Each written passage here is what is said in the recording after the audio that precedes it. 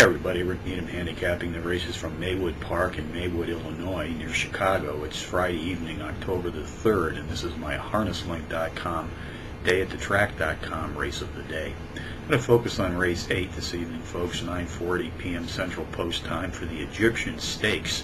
3-year-olds and up, Pacers racing for a $40,000 purse. Contenders: number 1, This Big Dog Will Fight; number 2, Fox Valley Gambler; number 5, Mucho Sleazy; and number 7, Well-To-Do Guru. Number 1, This Big Dog Will Fight, has hit the board in power run fashion in 4 of his last 5, including back-to-back power run wins in his 4th and 5th races back. Number 2, Fox Valley Gambler, comes off a power run win in his last start, gets a return ride from driver Tyler Buter this evening. Buter has been in a sulky on 15 previous occasions, hitting the board in 11 of those races, winning 4 times.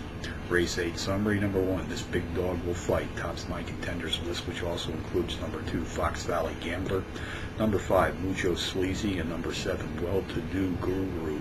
That's 1, 2, 5, 7 in the 8th tonight from Maywood. A couple of bonus long shots for as usual, folks. Let's go down to Florida's Pompano Park first, race 7.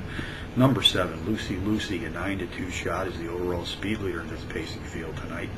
He raced this afternoon at Monticello Raceway in New York State, race 4. Entry number 7, 10 spot, 9-2 in the morning line, qualifies as a Trackmaster Plus Power Pony.